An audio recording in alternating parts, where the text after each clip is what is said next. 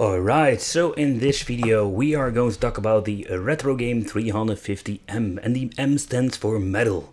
I'm doing quite some different reviews here on the channel about different handhelds, and I must say sometimes it's pretty damn depressing reviewing these shitty products, but this thing sparkles my wicked mojo back up and running to the maximum level, because this thing is really damn awesome. And for the people who are just not familiar with these products, the Retro Game 350 in general is a very nice quality product, and the Chinese bringing us now the metal casing version. So there are some minor differences compared with the previous model, and that is what we're going to take a closer look at. So we're going to open it up and we're going to have some fun. So what are we going to get beside the handheld itself? Inside we're finding the basic toilet paper manual. This is the deluxe edition, and it just explains how it works, but we're going to show you in the video so you don't need this. Hey, I'm even getting the second one. We're going to start with this one too.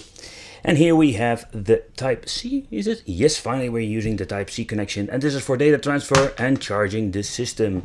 So but let's take a close look at the system itself, because damn, this thing looks very nice. This looks really cool. Alright, I'll move all this crap from my desk and let's go on with the show.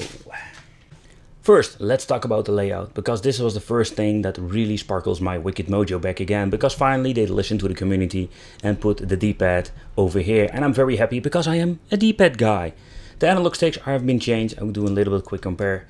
What are the differences? But we're having the two wiggly Chinese joysticks over here, A, B, H, Y, select start. And here at the bottom they did also do a small change. We're having now two CF cars. They put a little sticker over because this one is for the firmware. So if you mess this thing up, you have a brick of a system. You can always, of course, make a new SD card, but your earlier settings will be gone. Two stereo speakers. Here at the side we having the on and off switch. At the top here we have a lot of different things going on. We're having two USB connections, an HDMI that is still not working in this version, and they keep saying, yeah, we're going to release an update, blah blah blah blah, but it still doesn't happen. Here we have the AV out. We're having very nice, I need to start an ASMR channel because this thing sounds very nice. At the back we're having two little rubbery pads so it can't slide away. Some information about the product itself, but you can see when removing these screws you can pull the back plate off. And of course we having the volume control here at the side, and that is something that is not very common with these Chinese handhelds. Some have a scrolling wheel, some don't even have a button that you need to use the software or shortcuts to basically swap back to a different sound level. The display itself, that is something we're going to talk about. But right, for the people new to the channel, or maybe new to the product, or both, I'm going to do a quick overview how this device works. So what you're going to get when booting up is the Open Dingus menu. With the shoulder buttons you can go to the next, let's say, categorized. Here we have the emulators, games, settings, applications. Emulators are just for emulating retro games. So there's a big support if it comes to, so let's say, separate emulators. Even up to DOS is possible to emulate on this device.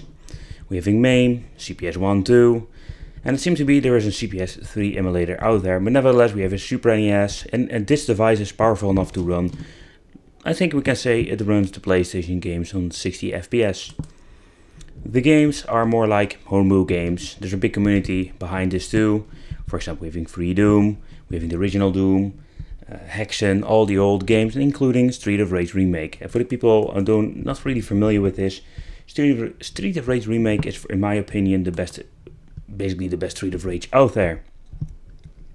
All the other things like settings for the wallpaper, you can all change it over here. We have some application. If you have any problems, you can test the controls, for example, with this one. Nevertheless, there are quite some different things that are possible with the Open Dingus system. Also, you can just, of course, add your own menu. There are quite some things you can change out. But keep in mind, when you're deleting something, it's always a little bit tricky to set it back up. Wow.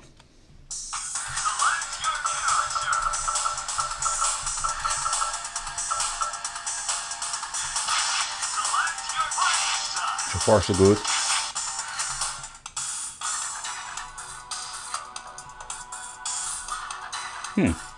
The audio is very good now. Stereo sound. Display itself looks amazing. Alright, let's test the D-pad.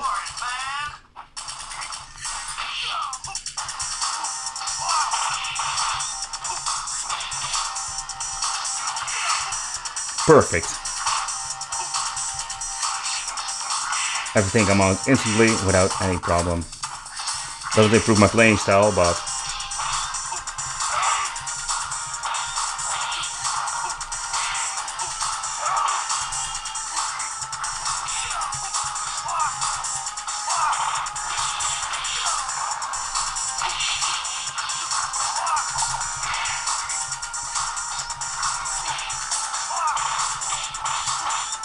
so far so good.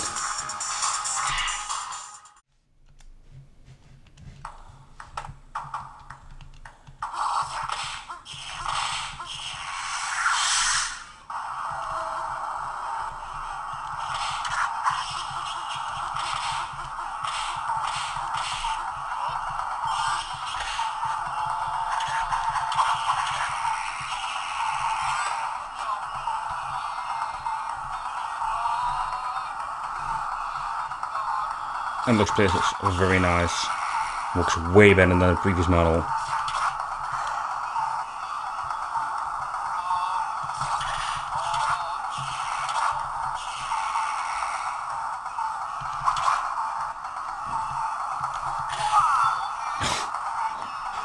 They stabbed me.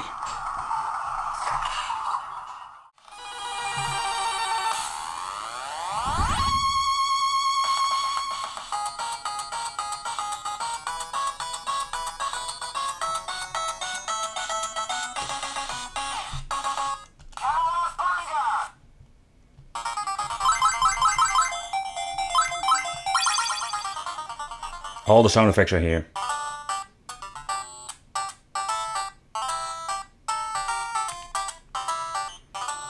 Here comes the soundtrack.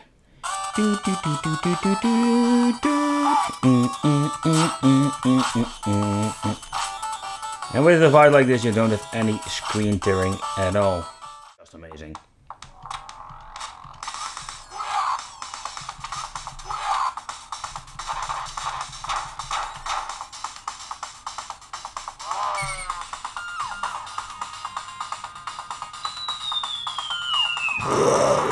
That sound effect. Alright, so let's try some Fighting Force for the PlayStation 1. And the first thing that I'm noticing is it runs very smooth, full FPS.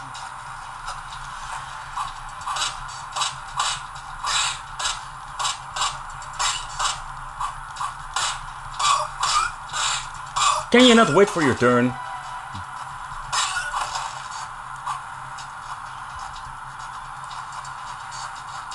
And we're having 4 trigger or 4 shoulder buttons, so we have all the functionalities with the games.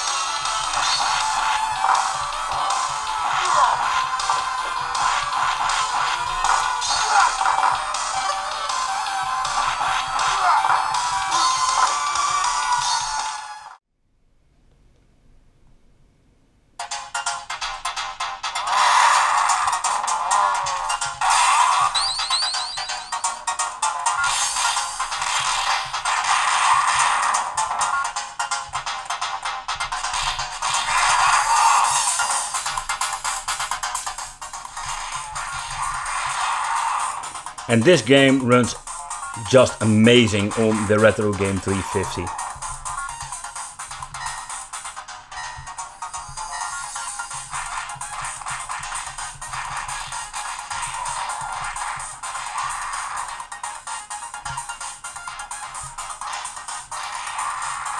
Having a CPU friend is just awesome.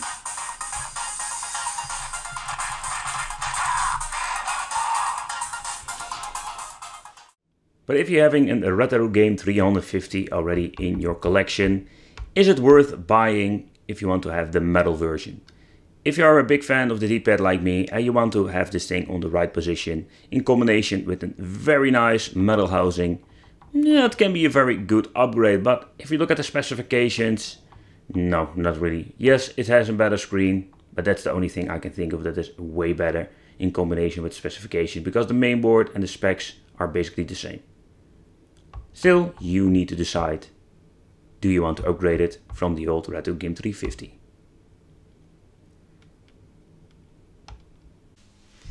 Okay, here a quick side-by-side for the people not familiar with both products. This is the first edition, and this thing is fully made of plastic. And what you already can see that the joysticks are more a little bit like the Xbox 360 controller. I was a big fan of the D-pad, so I am very happy that they finally put the D-pad, in my opinion, in the right position. Also, if you look at the analog sticks, here they did a change, and I will zoom in a little bit. So you can see that they have released the new Retro Game 350M with new kinds of analog sticks. And that is a little bit more convenient if you want to take this thing with you, because as you can see over here, the old analog stick is sticking out very high, and that is a little bit of a problem, and you can damage the analog stick. Both of the devices have an IPS display inside. But what you already can see here when you're putting them side by side, that the Retro Game has a way better display. It's more bright, but also it has a different resolution. Keep in mind, it is not convenient for every single game you emulate, but it's a little bit of extra. What I understand is that when you're having this, let's say, better resolution screen, it will consume more energy, so you have less of battery life. And that's something that's maybe just a little bit of a downgrade. But it's safe to say that the Retro 350M is a very decent portable device from China. Not only the metal shell that keeps this handheld very cool, because when you're playing for it quite some time, and I played for, let's say, around 5 hours, and I did notice that this thing is getting really hot. And with the metal skin or the metal housing, you don't have this issue. So when you're looking at the displays of the Retro Game system, you can see that the Retro Game or the metal version has a little bit of an upgrade if it comes to the display. It has a higher resolution, and you can already see that the image is a little bit sharper and more colorful than the previous model. So that is a very big positive side of this thing. But what I do understand is that because this thing is running on a better display, it will consume a little bit more energy. So keep in mind that your playtime will be less compared with the older model. I am happy they changed out some different things. For example, the little CF cards, it's a very convenient thing. The speakers at the bottom, they sound a little bit more louder than the previous model. And the D-pad on the right position, I am a very happy man if I look at this device. The only downside is that when making this video, the HDMI function still is not working. And even if it's working, how good will it work? Because I did notice with AV out function, with a device like this, and OpenDinkux combination, that not every emulator and program is running perfectly when you're having the TV out function. So the Retro Game 350M, it's not a cheap handheld, but I think it's worth its money. It's a little bit of a shame, if you look at the previous model, they didn't give this thing a hardware upgrade, and I mean the internals. That gives me a little bit more power and we can emulate more stuff. But at the end, what you're paying for is simply the housing itself. You're paying for a better screen. And overall, I am pleased, but keep in mind, this thing is not cheap. So this is what you're going to get. I want to thank you for watching. Don't forget to subscribe to the channel, hit the little bell, become home to Wicked Family. And if you have any questions, you can always leave it in the comments. And we'll see you in the next video.